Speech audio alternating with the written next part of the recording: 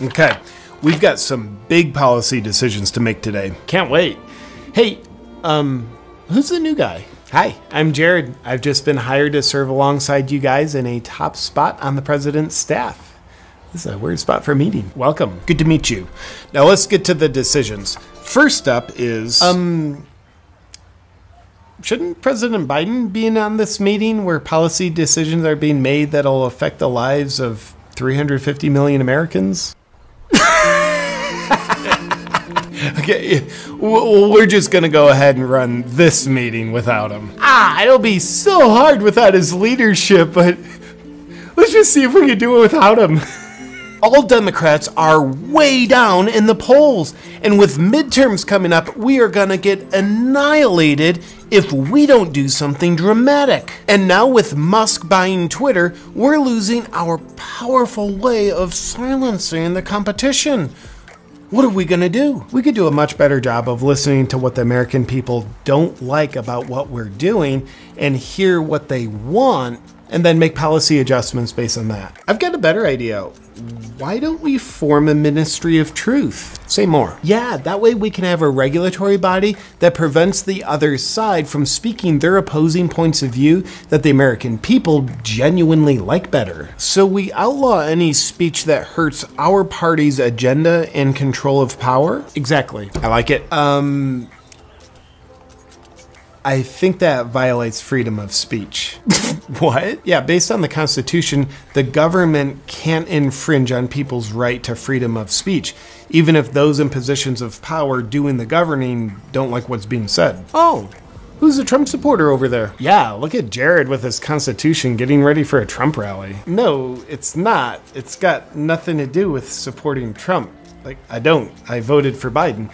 It's just supporting freedom of speech. Look, if you're trying to incite violence, do it on your own time. We have no time for fascism in these meetings. You are either with us or you're racist. And you're not racist.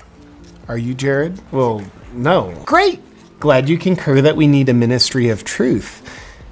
But we can't just call it that because what we're doing would be really obvious.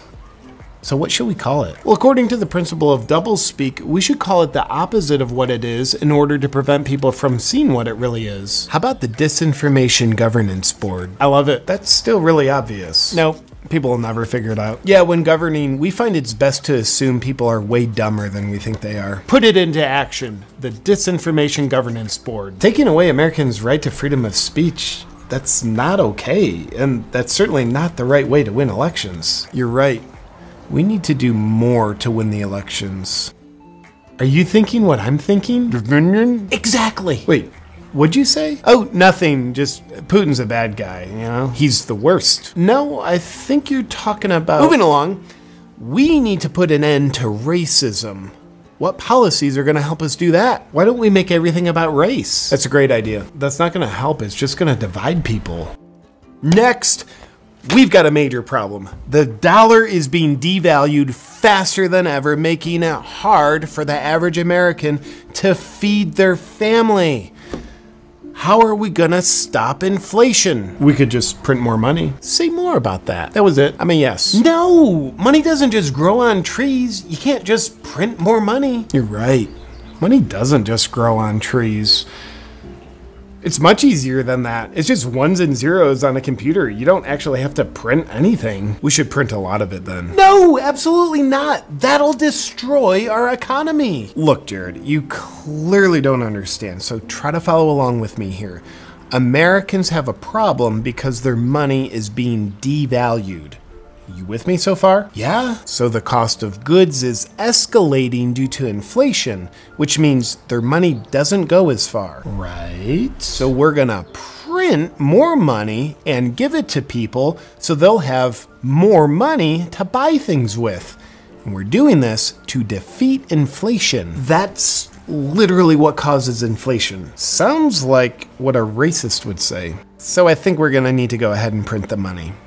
Okay, Jared? God help us. Should we outlaw God? It says here that's in the next phase, so we'll get to it next year. Can't wait. Moving along.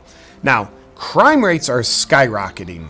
So how do we feel about murder and having such stiff criminal penalties on it? I'm glad you brought it up. Is murder still a felony? Yeah. Well, I think there should be much softer penalties, like maybe a fine and some community service instead of prison. And maybe instead of calling it a felony, we could just call it an infraction. No! People who kill should be in prison. That's where they belong because they're murderers. You mean people who identify as one who takes the life of another person? They're very oppressed. You're crazy. We're trying to reduce crime rates, and you're basically talking about legalizing murder? Crime rates would go through the roof. That's where you're wrong. Killings might go up, but if murder is no longer a crime, then it's actually a really effective way to reduce the crime rate. Plus, our research shows that 100% of all people are racist, except us. So if killings go up, it'll be an effective way of having less racists in the world. No! This is the worst idea I've ever heard. Society will decay and people won't be safe. If we reduce the crime rate, what's the polling say about the midterms? People will love it. Polling for us goes up dramatically. Sounds like people will be plenty safe. No, this is just wrong. What's the matter with you? You're not acting like a liberal at all. I thought you were one of us. I am a liberal and I have very liberal values. Well, we're liberals. Why aren't you agreeing with any of our liberal policies? These aren't liberal policies and you're not liberals. You're authoritarians. You're just shamelessly hiding behind an otherwise respectable political label, liberal, in order to hide your horrible political position. You're authoritarians trying to usher in authoritarian policies. Where were you on January 6th? What? January 6th, 2021. Where were you? I was at home with my wife and kids. Sounds like you were at the Capitol building. Not supposed to be there, Jared. No, I was at home in New York.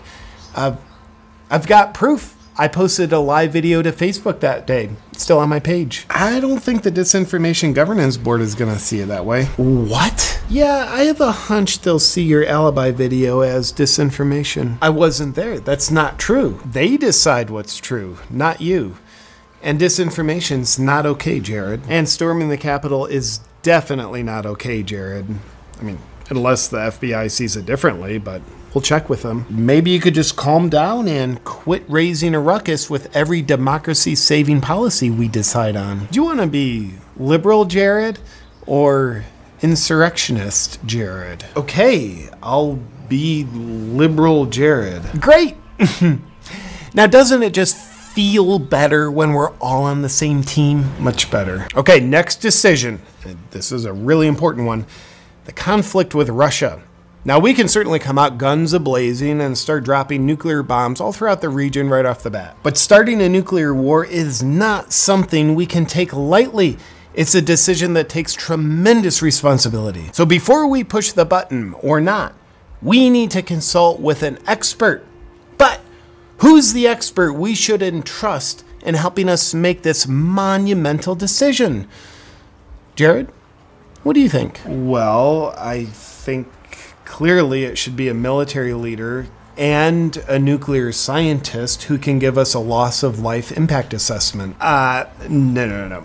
This is an opportunity to improve diversity. Do we have any trans Asian women who are black that we can consult with to determine if we should go to nuclear war? Yes, but what? She just got out of the hospital. For what? She suffers from emotional instability and just had a mental breakdown. What's her job experience? Throughout the pandemic, She sat